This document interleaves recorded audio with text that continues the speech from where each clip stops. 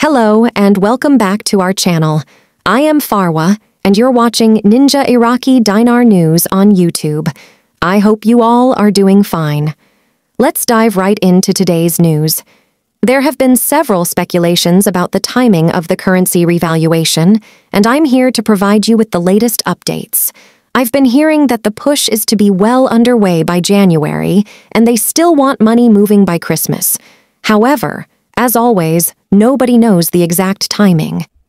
At this stage, it's not about searching for concrete information anymore. It's about closely monitoring every piece of news that comes out. Everything that's going to be released is crucial for us, as it will act as the culmination of our years of studying together. Now, there have been rumors swirling about a change in the exchange rate. Let me clarify that the exchange rate has not changed. It simply doesn't make sense for them to change it in one location and not another. Think about it. What's to stop people from taking advantage of such a situation?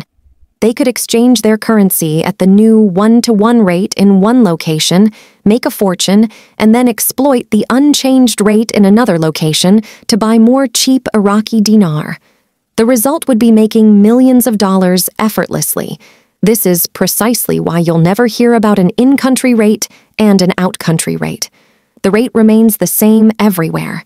It doesn't make any sense for there to be a location where it's 1-to-1 and not in other locations. In other news, the Parliamentary Investment and Development Committee has announced that the Industrial Investment Law is set to be approved during this session. The law has already gone through its first and second readings and is now ready for a vote in the House of Representatives. The Industrial Investment Law is a crucial piece of legislation that aligns perfectly with the revaluation of the dinar and the overall rebuilding of Iraq's economy. We can see all the puzzle pieces coming together, and the year 2024 is expected to be explosive in terms of progress and economic growth. It's an exciting time to be invested in the Iraqi dinar, and we can finally put all the guesswork aside. The World Bank has recently indicated that Iraq is on the verge of raising the value of its currency, confirming what many of us have anticipated. That's all for today's news update. Thank you for tuning in to Ninja Iraqi Dinar News.